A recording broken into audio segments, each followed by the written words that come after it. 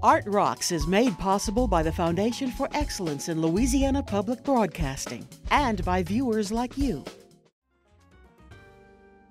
Hello and welcome to another installment of Art Rocks with me, James Fox Smith, publisher of Country Roads magazine. The COVID-19 pandemic has upended the lives of people all over society, and artists, and especially performing artists, are no exception. We recently spoke with 3 artists from different genres in the Shreveport area about how their work and their relationships with audiences are being reordered. We begin by hearing from world-class vocalist Brenda Wimberly.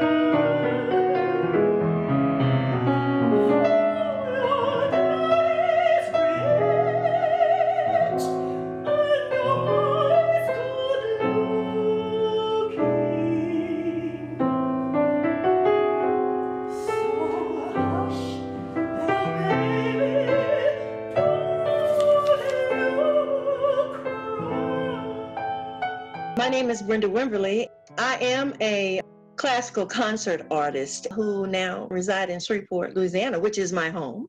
I have performed all over the world, in South Africa, Canada, Mexico, Germany, Salzburg, Austria. For the past 5 years, I have actually been taking care of myself through my residual income of performing outside of Louisiana.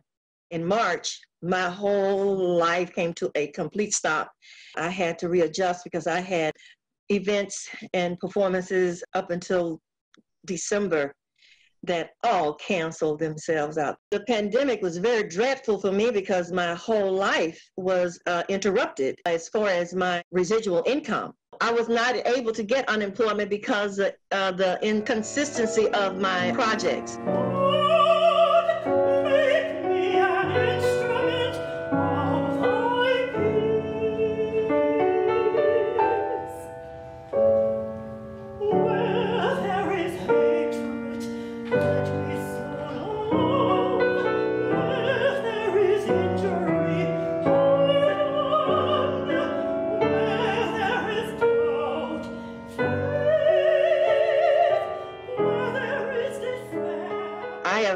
Actually beginning to learn how to do things online through Zoom. I can't believe it. I'm not really a technical person at all. So this has pushed me into another realm, and I'm grateful. I'm about to do a Zoom project for 6 weeks through the Shreveport Regional Arts Council. I'm grateful to that, and I've done some worship services through Zoom.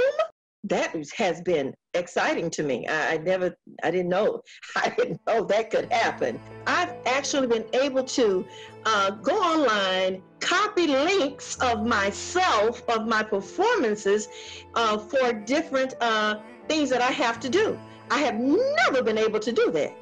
It's just amazing.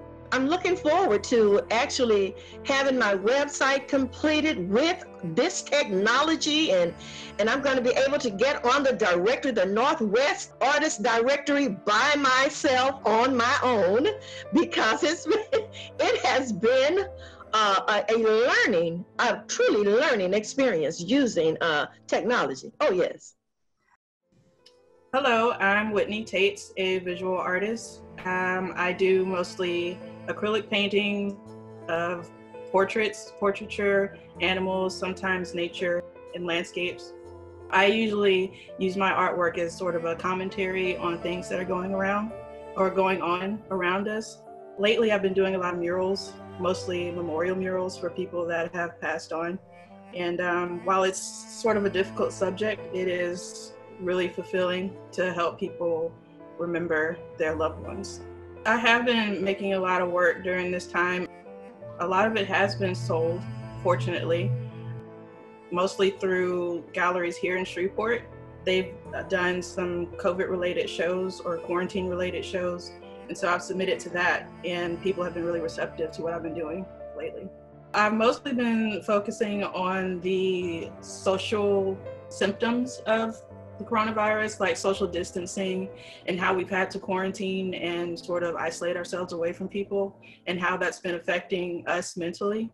I've seen, just my friends and family become slightly agoraphobic, not wanting to leave the house or touch starve, And so I did a series of hands that were, like holding hands, touching.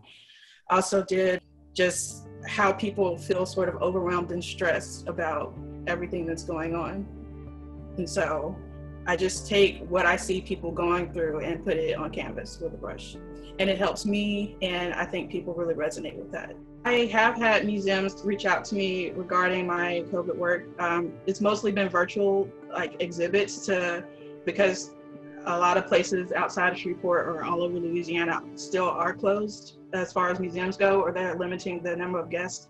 And so they've been putting on virtual shows. And so it's been easier for me to submit something instead of having it shipped and, So sending them pictures and having them do virtual shows is a way that they've been able to keep the connection between the viewers and the artists and build relationships that way. And I've had sales that way. My income, it has been impacted. I would say most of my sales do happen through markets. I think it's just more relatable to people to see my artwork in person, and I can have a conversation with them and talk about the artwork, and that really helps people want to buy something of mine. So my online sales haven't been as great, so I have definitely been impacted by all of the canceled markets and events and pop-ups and everything. Here in Shreveport, as far as I know, everything has been canceled. A few months ago, people were postponing things in the hopes of being able to do whatever it was that they were going to do. But fall markets, Red River Revel, that's a big one we have here every year. That's been canceled. And that was a big one I was really looking forward to. I was able for a short time to get unemployment. That helped a little bit, but I had to go ahead, and I've been doing jobs for other artists and makers around here. So small businesses, I've been helping them out, and they've been fortunate enough to be able to pay me. So I think it's a win-win situation. I do have like Instagram and Facebook pages, but I still prefer the in-person markets. But I did, back in March, when everyone had to stay home, I did live sessions from my studio where I just sat and let people watch me paint and suggest what they wanted me to paint. So I did a lot of landscape paintings, and people love those. So it's sort of been a way for me to interact with people outside of Shreveport area. So that's a plus side with the social media. My name is Ryan, and I go by J.Ryan Artist, and I do a lot of different things. I do public art and event props and a few things here and there. So paintings and quite a few things. Marketing and graphic design, stuff like that.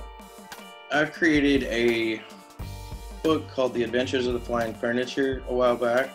And my wife is also an artist, and she helped create the novel just recently. So during this pandemic, I created a sculpture based on that and COVID at the same time.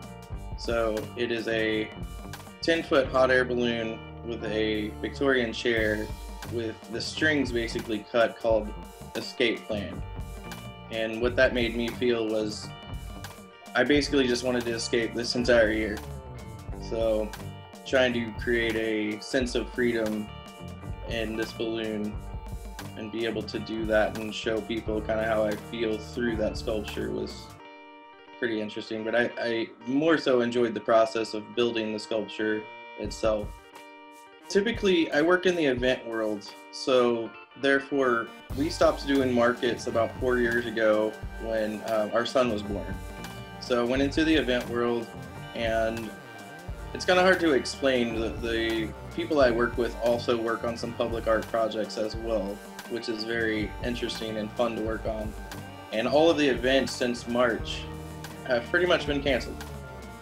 So I was more or less booked up from January of last year to January of this year, because normally I'm booked up for about a year in advance. And all of my contracts have canceled except for 2 of them now. I create experiences with the team I work with. So we do entryways for Mardi Gras coronations, exhibits for museums, or we do murals and 3-dimensional interactive projects as well. So it's a little difficult to explain what I do, but in the public art realm, it's a lot of different things, because if I just painted murals, I wouldn't make a living off just doing that. So we went into 3-dimensional exhibits or 3-dimensional murals or interactive pieces as well. I travel quite a bit, and even though I worked in Shreveport and lived in Shreveport for quite a few years, I had an apartment in Dallas as well. We moved out of this apartment after the pandemic and the stay-at-home order to go back home to Shreveport, and it's just been kind of nuts. So I've been able to get a few projects here and there. Fortunately, my wife is full-time as well with her job, and so therefore that's been helpful. Since I do have my own company, even though I'm sort of a one-man band, I was able to get the PPP loan that lasted for about a month, and then I was also able to get unemployment as well. So it's helped out until about now, in the last few weeks when the unemployment went down, and then all of that fun stuff.